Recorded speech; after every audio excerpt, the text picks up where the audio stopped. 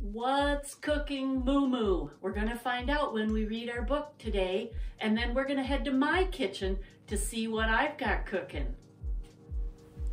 Moo Moo and Mr. Quackers present What's Cooking, Moo Moo by Tim Miller. Great news, Mr. Quackers! I just thought of my best idea ever. What is it this time, Moo Moo? You know how you wish we could spend more quality time together? Did I really say that? Well, I figured out the perfect way to make your dream come true. You mean we're going on vacation? Nope, even better. We're opening up our very own restaurant. Congratulations, partner. Are you for real? I paid for it with a piggy bank full of money I found in our closet. That was my life savings. Don't worry, you're going to have so much fun that you'll forget about it in no time. Thanks, Moo Moo. You really know how to cheer me up. Moo Moo and Mr. Quackers' Chow House. Ladies and gentlemen, welcome to Moo Moo and Mr. Quackers' Chow House. Line starts here. Grand opening. Get out of my way. Me first. I told you this was going to be fun. Is that what you call it? Ding, ding, ding. Water, please. Sure, no problem. Glug, glug. Ding, ding, ding. What's on the menu? You can get the Moo Moo Special or the Moo Moo Special. I guess we'll take the Moo Moo Special. Excellent choice. So what is the Moo Moo Special anyhow? It's all my favorite foods mixed together, of course. Bon appetit, everybody. Sniff, sniff, poke, poke, nibble, nibble, munch, munch. How do you like it? Patooey! So much for the Moo Moo Special. How about I whip up a batch of my top secret recipe? Of course, you're a genius. Quacker's Delight, top secret recipe.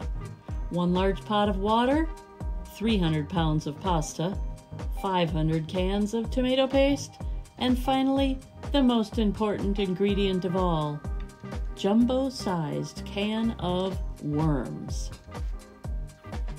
Voila, ladies and gentlemen. Mine tastes squishy. Mine tastes slimy. Mine tastes like worms. Wait, come back. What about dessert? Ah! So much for the restaurant business, Mr. Quackers. I'm sorry it didn't work out. It's okay, Moo Moo. At least we got to spend quality time together. Which reminds me, how would you like to go on vacation? Now that sounds like your best idea ever. Are you for real? I love this recipe because you don't have to measure anything. We're gonna start out with a tortilla. I laid it on a pizza pan, and the first thing we're going to do is we're going to take a little bit of sauce and we're going to spread it on the tortilla so that it's kind of like a pizza. Next, I'm going to use lots of mozzarella cheese because I love cheese. Is that enough? Yeah, a little bit more.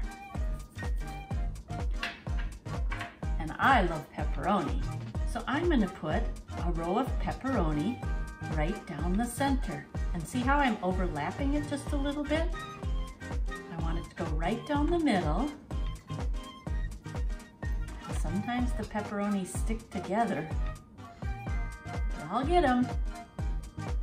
There we go. And then I'm gonna roll it up. It's called a pizza roll-up. And then I'm gonna put a toothpick in it to hold it in place. And it's all ready for the oven, 350 degrees for 10 minutes. Pizza roll-ups, they're easy and they're yummy, especially with a glass of milk. I'll see you tomorrow.